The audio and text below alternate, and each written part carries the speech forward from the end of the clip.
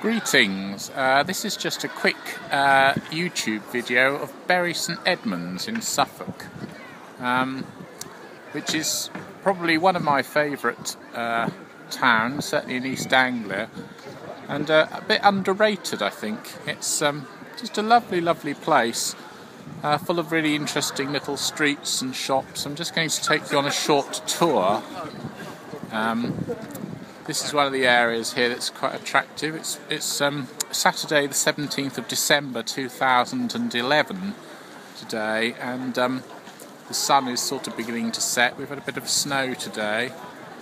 It's got all these lovely little shops. This is supposed to be one of the smallest pubs in the world or something, or smallest pubs in Great Britain, I'm not sure. Not much room, just standing room only. And I'll just take you around here. That's Cafe Rouge, Santander. Really nice, charming buildings really, for all of the different shops and offices. For example, this Norwich and Peterborough Building Society here, which you might just about be able to see, is in a really lovely location. That's just down from the Nutshell pub.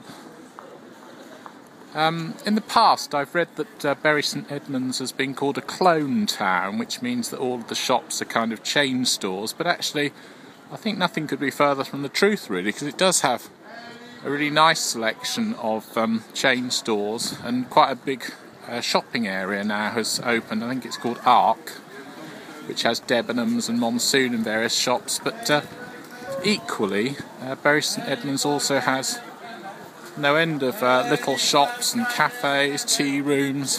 Has a market here on Saturdays, which you can see.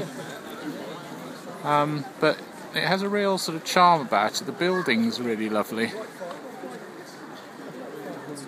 and it's got a very nice atmosphere as well. This is part of the market, and then it has this street here which goes down to the Abbey Gardens.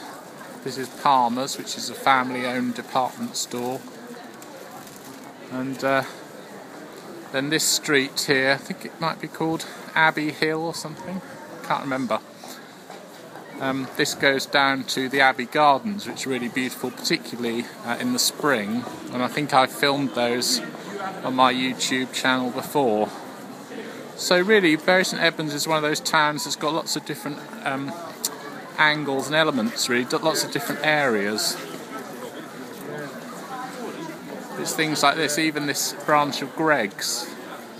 It's got a real kind of Dickensian feel about it. There's a rather beautiful, beautiful seems to be a word that I overuse on these videos, a rather charming jewellers here, a little private jewellers with some quite expensive bits and pieces in the window, but it's got a lovely kind of old-fashioned feel. It's got that big, well, Christmas trees on the top, but also that rather nice clock up there, 2:10. So Bury St Edmunds, if you're ever in Suffolk or East Anglia generally, come to Bury St Edmunds and enjoy a rather unique atmosphere. Lots of shops, lots of places to eat, and now one of our firm favourites.